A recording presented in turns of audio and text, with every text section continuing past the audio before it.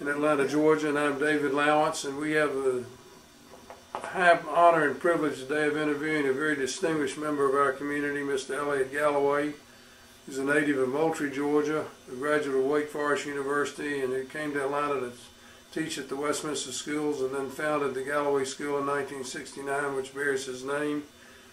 And Mr. Galloway had a distinguished career in the military, and I'm going to turn it over to him to let him talk about what it was like growing up in the Depression and going off to college where he was on Pearl Harbor Day and what happened after that. Elliott, take off.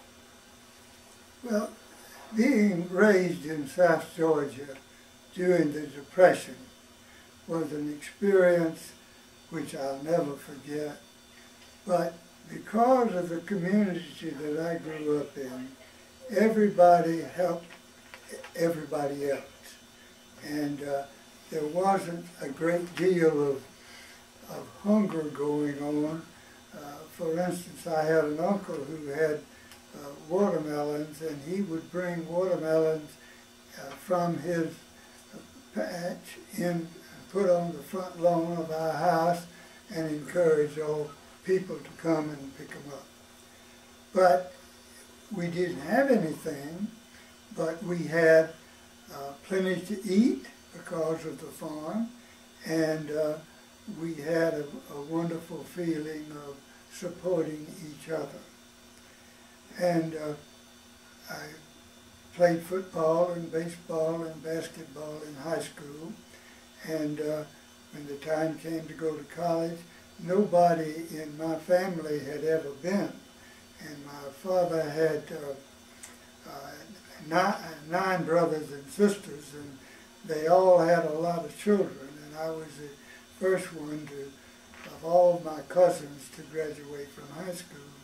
And it was due, of course, to my father's interest, and my father wanted an education, but probably got about a 6th grade education. So when the time came for me to go to college, I got a partial scholarship to Wake Forest, and I worked in the boarding house, and I did all the things that needed to do to survive in college. And it was a wonderful experience, and I enjoyed my experience in college. And then we were having the Christmas dance in December of 1941, and my date, who has now been my wife for 62 years, were going back to the fraternity house before she went back to college that day. She went to University of North Carolina at Greensboro, North Carolina. And a friend of mine came running out of the fraternity house and said that the Japanese had attacked Pearl Harbor. Well, I didn't know where Pearl Harbor was, and I found out later on. And most of my friends either got into some kind of officer training program, or they volunteered immediately. Well, I volunteered in early January for the Marine Corps officer training program, where you could finish college and then go into officers training. As a sideline there were 11 of us who went over there to take the examination, and I was the only one who failed. And I was very depressed because my father had been in World War I, and my great-great-grandfathers had been in the Civil War, and I had one great-great-grandfather who was in the Revolutionary War. And I'd heard those stories all along, and although I didn't think that I'd ever have anything to do with the military, but at that time I wanted to, because I thought it would last about 6 months, and I wanted to have some of those experiences that my uncle and my father had had in France. Well, I didn't know what I was going to do, but anyhow they came around looking for people to do certain things, And Gene Tooney, who was a professional boxer, had a program of physical fitness, and they wanted to get young athletes to go on active duty to help with the training of recruits. Well, I immediately volunteered, and 2 weeks later, I was ordered to Norfolk for training. And I went and enjoyed it. I was in good shape, and I was captain of the track team and the cross-country team, and I'd played football earlier. And one little story is that I got hurt in spring practice, and the football coach said that I ought to run with the track team, and that built up my knee, because sometimes knees were, in those days, they didn't do a very good job or know what to do with them. So he said, "You're not much of a football player anyhow." So I went out, and that started me on a lifelong joy of running. But I was ordered to Memphis, Tennessee, to the Aviation Technical Trainer Center as an instructor. And I was there, and one of my very good friends that I'd worked at Camp Ridgecrest for boys before the war was in the lead plane that went into Ploesti. And we don't know what happened. They never found his body, but one of the theories is that he was, they came low over the Ploesti oil fields, and they hit one of the oil wells, and it blew the plane up. And that caused me to think differently. I wanted to get involved in something that was going on. So I volunteered, and they sent me to be with Fleet Air Wing 16 that was doing submarine patrol in the Atlantic, and they had started sending convoys down off South America over to Ascension Islands and then up to England, and then we could have plane and destroyer escort, and we didn't lose many ships. Well, that was exciting, and that was important to get this experience, because we did get some blockade runners, and we did sink some submarines, and it was a situation where I still wanted more than I was getting down there. And a good friend of mine, who was the line coach at Georgia Tech, Mac Thorpe, was killed. And so I really put pressure on the Bureau of Naval Personnel to let me get a destroyer, because I always put down on a fitness report that I wanted a destroyer. And so in 1944, I got a destroyer, the USS Airwind DD-355, and I got to go to the Pacific. I identify somewhat with Henry Fonda and Mr. Roberts, because Mr. Roberts wanted to get into it, and he was on a supply ship sitting out there in the Pacific. And finally, if you've seen the movie, he finally got it, and he got to Okinawa and got involved, but he was sitting in the wardroom of the destroyer, and the kamikaze hit the ship, and Mr. Roberts was killed. Well, I didn't get killed, but I certainly got into typhoons, and I got into the kamikazes, and then later on we went down and picked up some of the survivors from the Indianapolis, the cruiser that was sunk toward the end of the war. Now that was is primarily the outline of what I did. And I think there's two or three things that stand out in my mind as I examine it.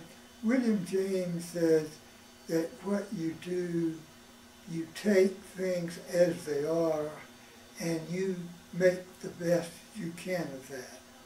And I think that's what I did. I got involved in various activities to improve the morale aboard our ship, and we did a lot of things that were very important, I think, for the war effort.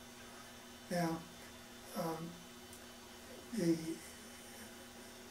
Okinawa situation was one that I reflect on many times, and from time to time I have dreams about some of the things that happened. And I think that one of them was when I first came aboard ship. I was a junior officer, and I was assigned the top bunk, and I had to crawl up and barely could turn over when I got in my bunk. And I was up there, and one of the senior officers who was in the room with me came in, and we had a little places where you could put your valuables in, and he was undoing the little safe, and I said, "What you doing?" He said, "Well, we are in a typhoon, and if I were you, I'd get up and I'd go topside." Well, I got up and I went topside, but they encouraged us not to go topside because they didn't want the ship to get top heavy. And it's what happened to the class of destroyers that I was on. They were built in the 30s, and therefore they did not have the balance in the ship, and they had added all this fire control gear on the top side, and the ship was already top heavy. So this is why 3 of the ships were lost in the storm that was held on December the 17th, 1944. And we had to undergo some of the same things. And the Pittsburgh lost its bow, the Duluth lost, it was the 46th frame. It didn't lose its bow, but they were taking water. So many times in the Navy, it is the sea itself sometimes that is an enemy. So the friendships that I made in those years during World War II is still very, very important to me. Occasionally I'll get a telephone call from the airport, somebody who's passing through Atlanta, and they know that I started the Galloway School, so they can look it up in the phone book and give me a call. And every now and then I'll get a letter from a son or from a wife or one of these youngsters who passed on to their reward, and it's always a sad situation. And I believe that World War II is something that I will never forget. It was something that I'm glad I volunteered. I kept my reserve commission, and I was recalled for active duty for Korea, and spent 2 years on an oil tanker, it fuels at sea, and then I after coming back to Atlanta, I was at Westminster and I kept my reserve commission, and they asked me on 5 summers to run a training program for officers and sailors who were going to Vietnam aboard the Lexington, and that was an enjoyable experience. But when I come to think about this situation that we're in now, I realize that I don't completely understand. But the thing that was so clear on that December the 7th day was for me to volunteer for active duty and finish this thing as quickly as possible because of what we had to undergo. So as I reflect on it and as I go through the memorabilia and look at the things that bring back those memories, I think about several things, and one is my good friend who was killed at Ploesti, which gave me a desire to become as involved as I possibly could, and Mac Thorpe, who was coaching at Tech, and he was coaching. I played in the first all-state football game that was played in 1938, and Mac was the line coach, and he's also from Moultrie, and losing those two people gave me motivation to become involved in any activity that I could to bring about the end of the war as soon as possible. Elliott, did you have much fear in the typhoons or when you were being attacked by kamikaze pilots? Did I what now? Have much fear when you were being... Oh, I did. I mean, I was on the bridge on several occasions when kamikazes came over and dived on ships on the right and sometimes on the left. And I was scared.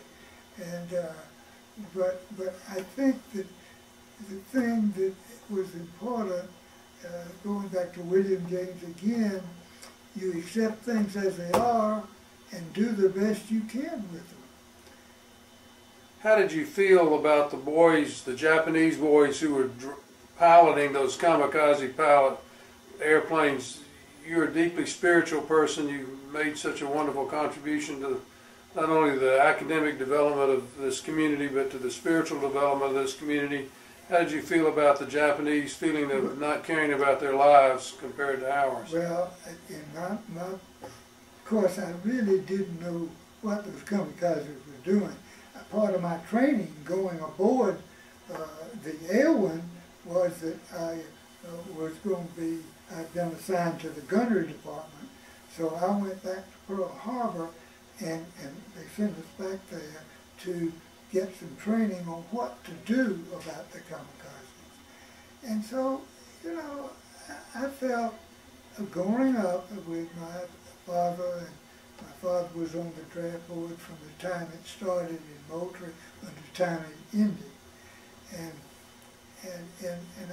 I grew up with the idea that the Germans and the Japanese were our enemies, and that this country, if it's going to survive, we had to do what we had to do. And I didn't think much about that. I just wanted to, well, my oldest son was born while I was on the Aylwin in the Pacific, and I named him for my friend who was killed at Ploesti. This is Jeff? This is Jeff? Jeff, yeah, that's right. And he, you know, I didn't, because now, one thing that I do believe, that morning, when we went down to pick up survivors from the Indianapolis, and as far as you could see almost, there were, that's the most horrible experience I had, was bodies on the water. And they, and it was just as calm as it could be. And the sharks were having a field day with these bodies. And we put boats in the water, and I had one of them, and we went over and we picked up 5 bodies on the boat that I was in charge of. And I thought at that time, more or less from a spiritual point of view, gosh, life ought to be different than this. And I did feel that our young man who had this horrible thing happen to them, and I said, we ought to have a better way of settling the situation. I was going through San Francisco when the United Nations was being organized, and I said, oh, this is wonderful. And I felt that I really wanted to do something.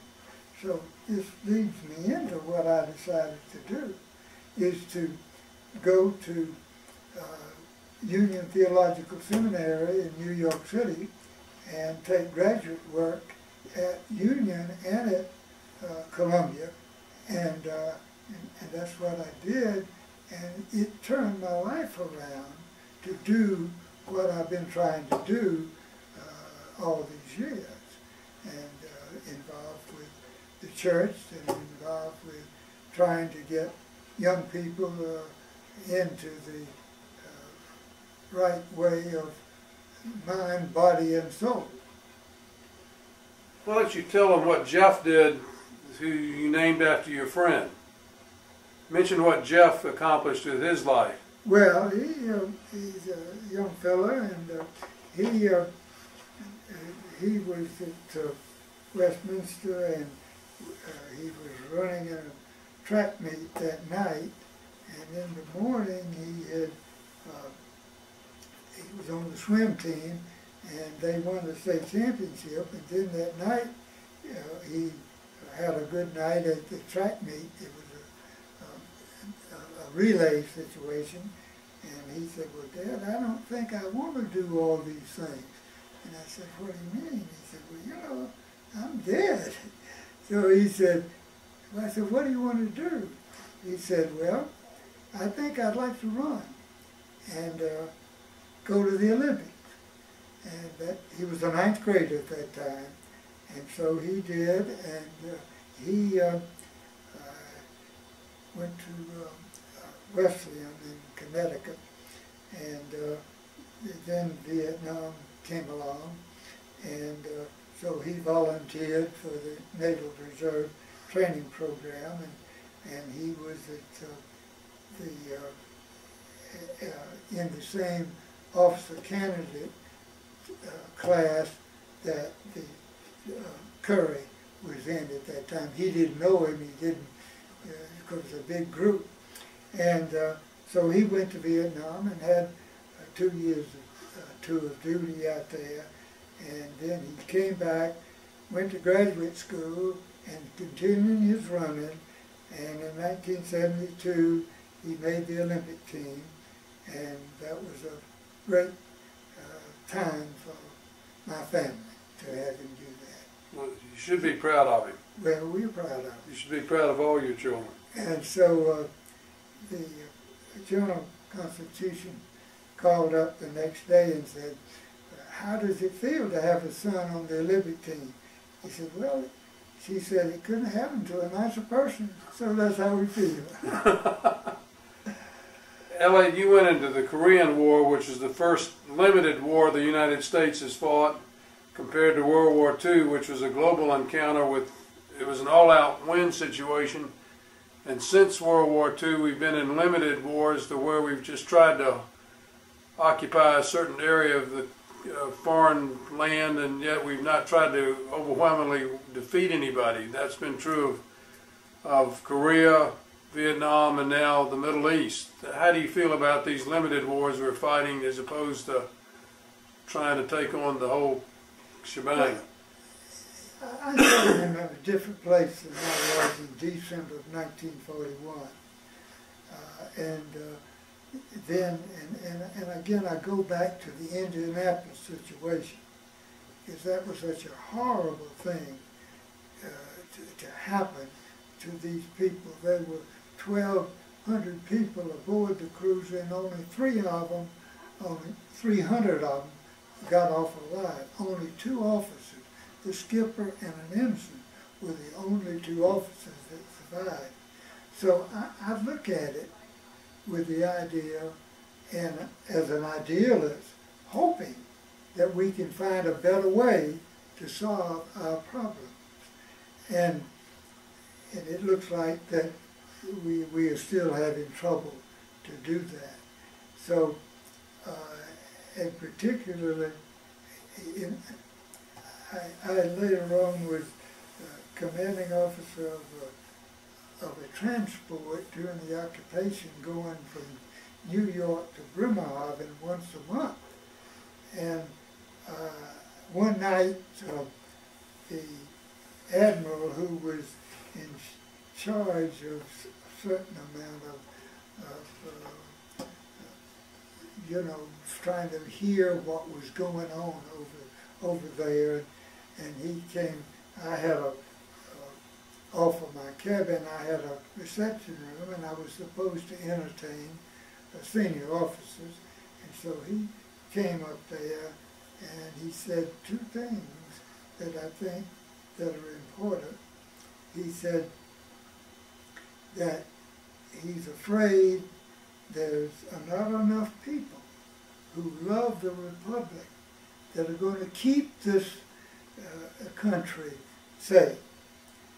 And he also said that he had been in charge of listening stations where we didn't have enough troops in Germany or France to defend if the Russians wanted to attack us.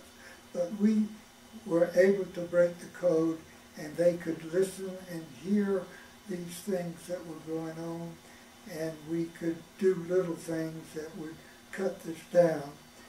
And by having that experience, he said, was better than having an all-out war. And he said we made a mistake in Korea when we went there, and then the Chinese came into the war, and so therefore we had to settle. Now that Vietnam hadn't started then, so we don't. But when I thought about that, when the Russians failed to do some of the things they wanted to, and more or less, I think, went broke, and so they had that experience. Now, I don't want to get into this situation right now, but I think that it's something we have to take a good look at to see how much we can afford to do all the things that we are doing by ourselves. Now, that's a long answer to your question, but I think basically what I'm saying is that as I stood on that boat picking up those survivors for the Indianapolis, I wish we could find a better way to solve our problem.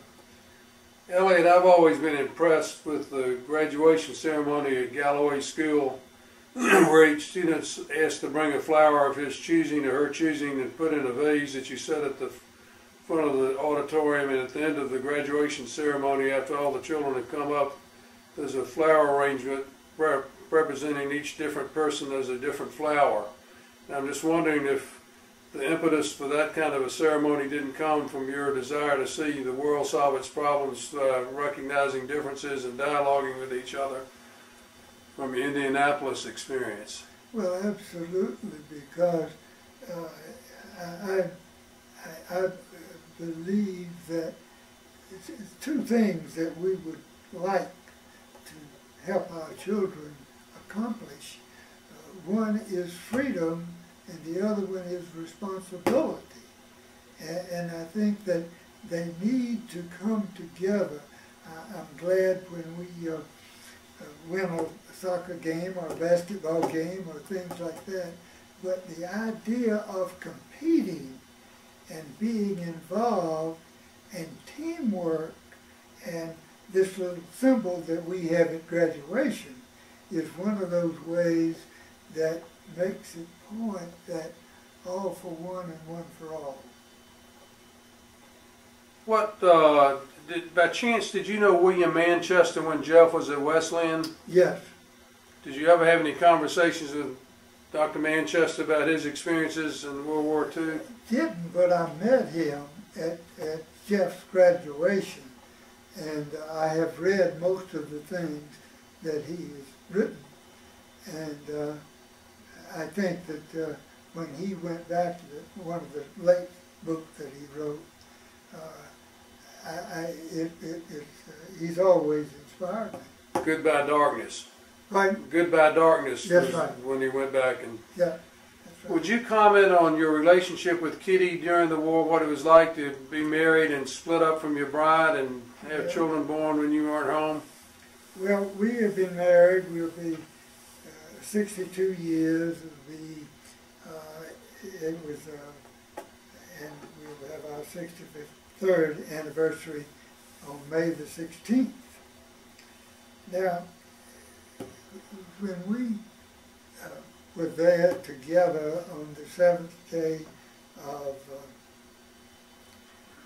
December 1941, and we looked at it as exciting and things, so I would we had to make a decision, not me. We had to make a decision. Were we going to get married or not? Well, I first had orders to go to a ship that I wanted to go to, but they changed my orders. So, but we set our marriage up for 16th of May, 1942. And she, of course, is the most wonderful person that I have enjoyed knowing and sharing. Three of my children were born while I was overseas, and they were nice kids and good people, and I would have to say that Kitty is responsible for that. And again, she was accepted what William James said, whatever it is, it is.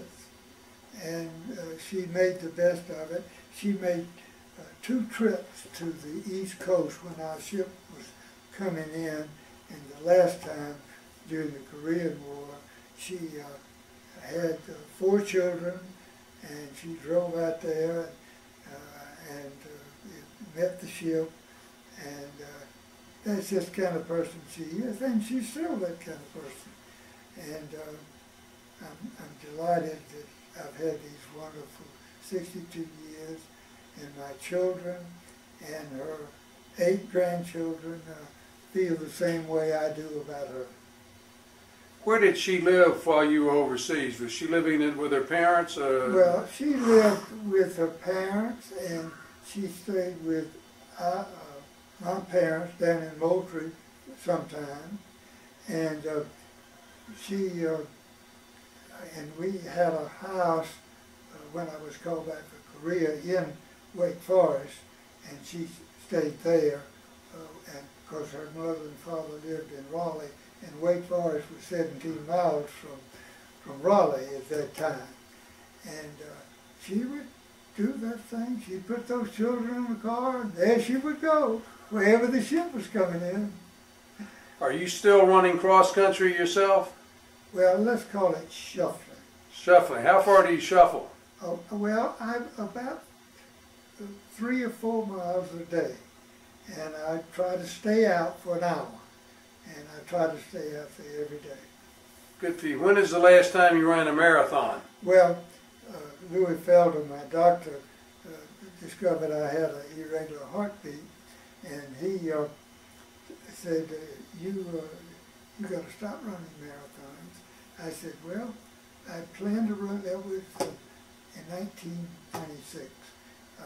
I said, well, I plan to run the Greek Marathon this year and the 100th anniversary of the Boston Marathon. He said, run the Greek, but don't run anymore. I said, okay. So I went back for my physical the next year, and he said, well, did you go to Greece? I said, yep, went to Greece. I said, I also ran the Atlanta Marathon 3 weeks later, and then in April I ran the 100th anniversary of the Boston Marathon. He said, man, you're crazy, you're going to die, you know, but I can't run fast because I'm on Coumadin, and so therefore I just go at my own pace. But you ran marathons up until you were 75 years old? I celebrated I had planned to celebrate my 75th birthday by running in 3 marathons, including the Greek and the 100th anniversary of Boston. Good for you. So I've run several half marathons since then, but no full marathons. What other lasting thoughts would you like to leave for your grandchildren or the people who may see this tape 50 years from now? What kind of, you've been imparting lessons to a lot of us for many, many years, so this is your chance to do it on tape and impart 1 or 2 more. Well, we are very fortunate to have 8 healthy grandchildren. The oldest of the grandchildren is finishing up her PhD in audiology so she can do something about my ears at Vanderbilt. But the other 7 are all boys. And of course, I did not, when Jeff said he wanted to go in the Navy and in Vietnam, I encouraged him to, if that's what he wanted to do, that's what he ought to do. But I do have concern, you know, right now, and with all 7 of my grandchildren, but I have said this to them many times, and I've said to the students at school many times.